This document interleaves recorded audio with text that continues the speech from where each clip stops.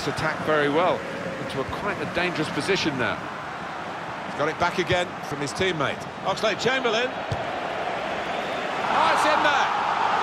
Well, they've taken the low route here, and they've got themselves a goal well out of the keeper's reach. It's so hard to counter, Martin, that 1-2 touch stuff. The understanding between this team, and the opposition couldn't get near. He looked the goalkeeper in the eyes and said, right, I've got the win here, and he's got the goal to show that. I love that kind of finish when you don't have to blast it as long as the placement is right.